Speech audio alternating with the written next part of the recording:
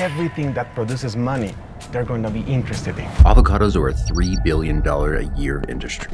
El oro verde, esta era una región demasiado pobre, demasiado jodida, se puede decir, ¿verdad?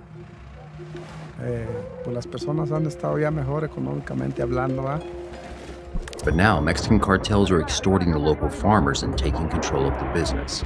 It was one of the last businesses that the cartel hadn't infiltrated. Today, people are dying for the fruit that so many people love around the world. This is the full disturbing story of how drug lords are infiltrating the avocado industry today.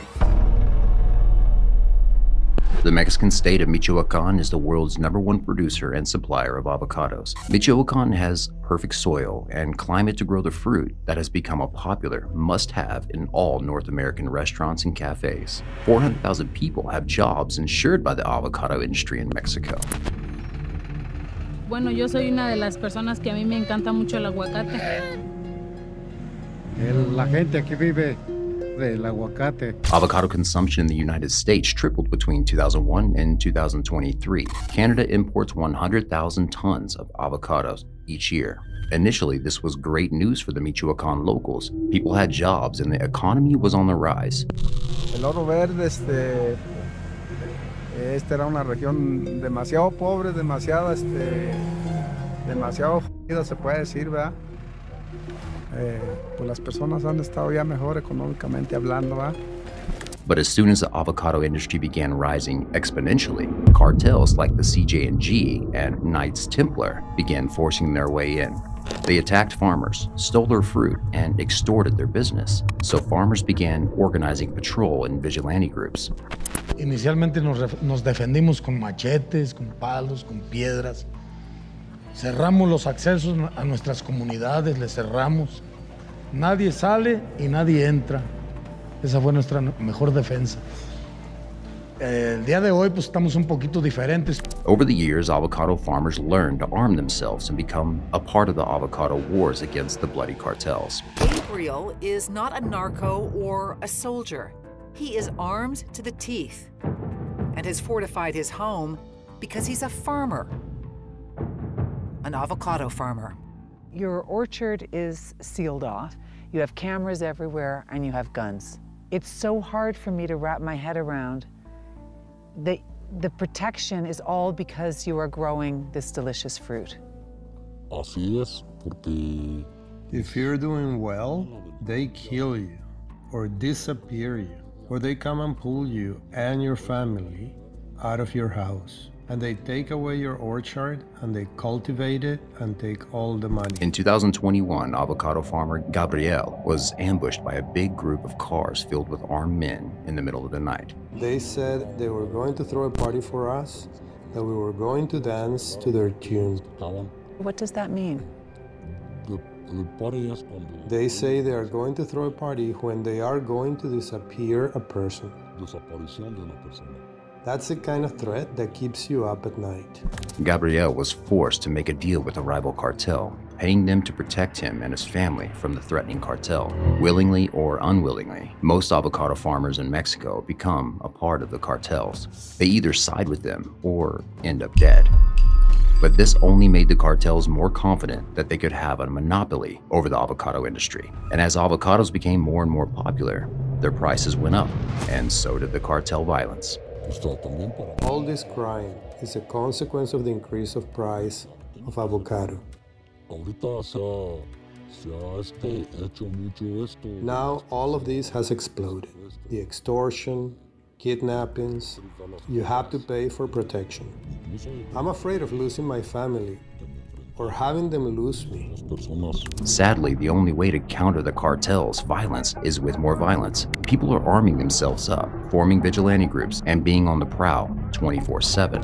Cierren el convoy a unos 50 metros cada vehículo, por favor. En ese aspecto es el mero corazón de la zona aguacatera. El crimen organizado está alrededor nuestro. Ha habido excepciones en las que sí hemos tenido emboscadas. Pues es nuestra labor seguir haciéndolo. And who are they ambushed by?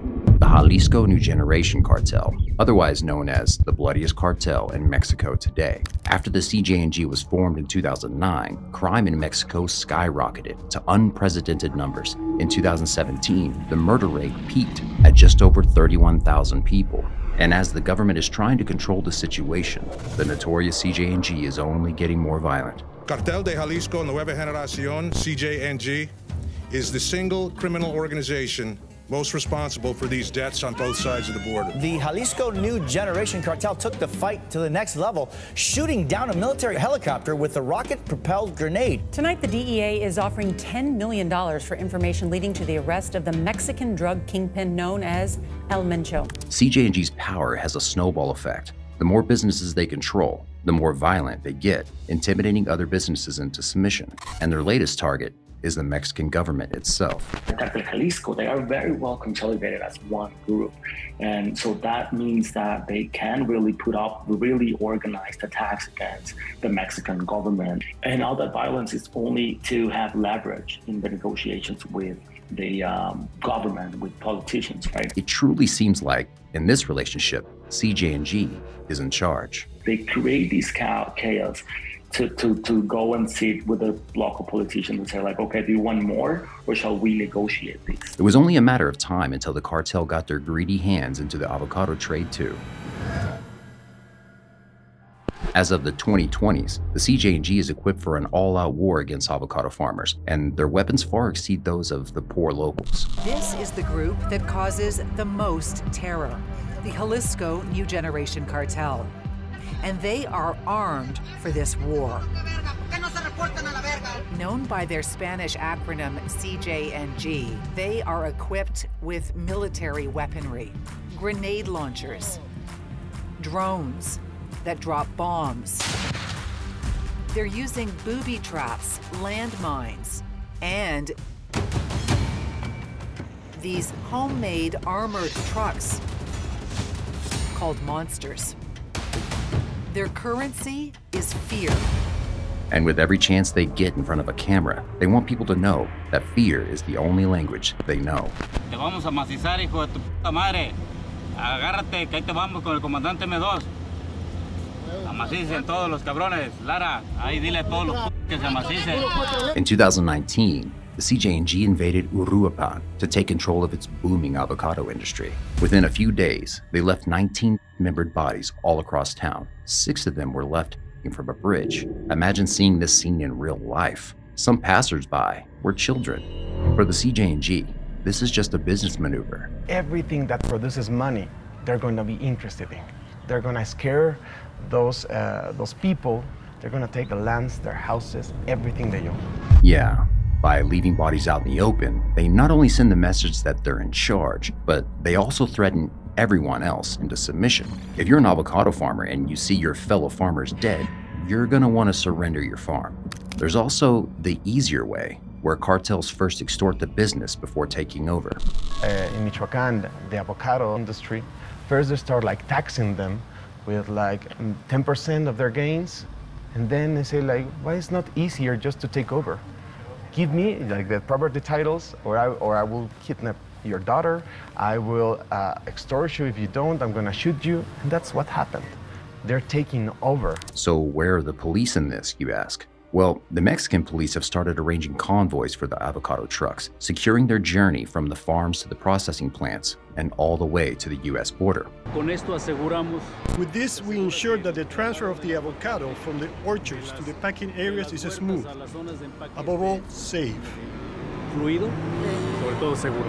There are 700 daily operations in Michoacán alone, just for the protection of the avocado industry. Then, there's the Mexican military. In some cases, the war between cartels is so bloody that the army has to get involved. In 2019, CJ&G claimed the entire city of El Aguaje. As they fought the united cartels over territory, the actual residents of El Aguaje fled for their lives. It became a ghost town. De un año para acá, fíjese cómo El Aguaje se convirtió en un pueblo fantasma. Las casas pues ya no son las mismas, todas están balaceadas.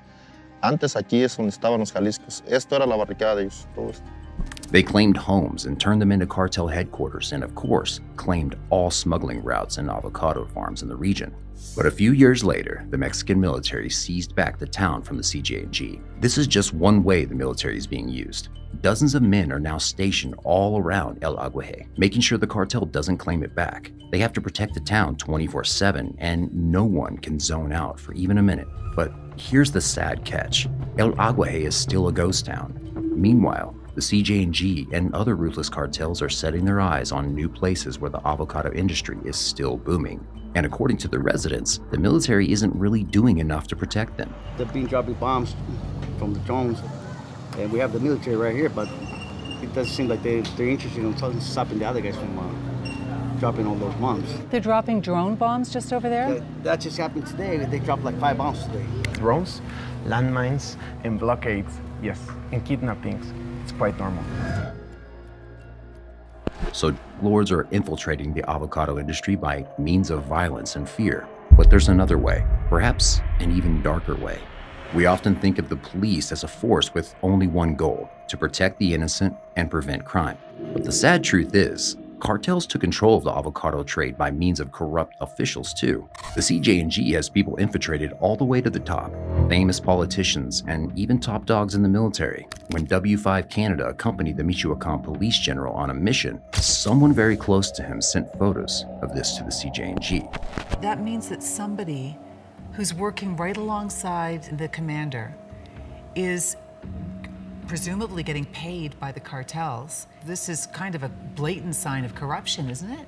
Definitely, if someone inside, someone was there when we were filming, that is working for them. This is something very common. Reportedly, all Mexican cartels pay hefty sums to the government to stay in business. That way, their smuggling routes are protected and their violence goes unpunished. The bigger the cartel, the greater its connections to high-ranking officers and politicians. This way, they always know the authorities' plans and can attack first. Over the last years, several police top dogs were arrested for delivering information straight to the CJNG. The office said Jalisco local police coordinator, Severo Flores Mendoza, provides law enforcement information to CJNG in exchange for bribes. And you know what's even more outrageous? The CJNG claims they're somehow better than all other cartels. Here's a Sicario squad commander talking about their approach to the avocado market. What was previously happening is that the Viagras would store the avocado producers. If people didn't pay up, they got killed. The Jalisco cartel is a cartel that doesn't kidnap. The Jalisco cartel doesn't church quotas. The Jalisco cartel doesn't extort, doesn't steal. On the contrary, what we do is clean up society from all those people. They also claim that they only hurt those who deserve it. But what about the poor avocado farmers? Why do they deserve to die? The reason is simple, for the CJNG to make more money. But they will never admit that. The government receives money from other cartels. We don't have agreements with the government, and we don't want it either. We don't need it, we can do it all alone. The many officials arrest say otherwise.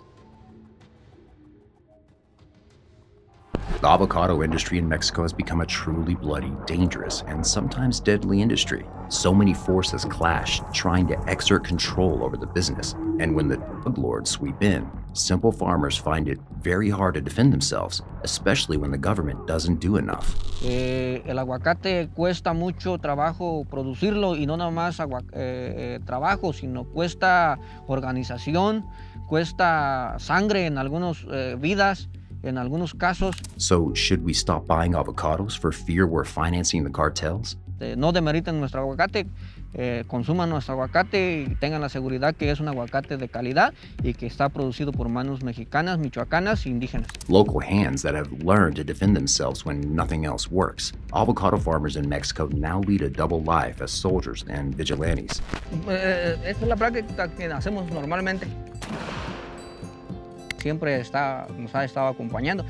Por eso, precisamente por el miedo, es que decidimos organizarnos, si no, pues no hubiéramos organizado nada. As of 2023, avocado farmers and locals are more organized than ever. Slowly, they're arming up and their weapons get more and more serious. It's their only hope against the notorious cartels. However, by doing this, they're playing the cartels' game, so will the violence ever stop? Hey, thanks for watching. What are your thoughts on Narco Avocados? Is there a solution to the never-ending conflicts? Write us a thoughtful comment, and before you leave, make sure you like and subscribe. See you all next time.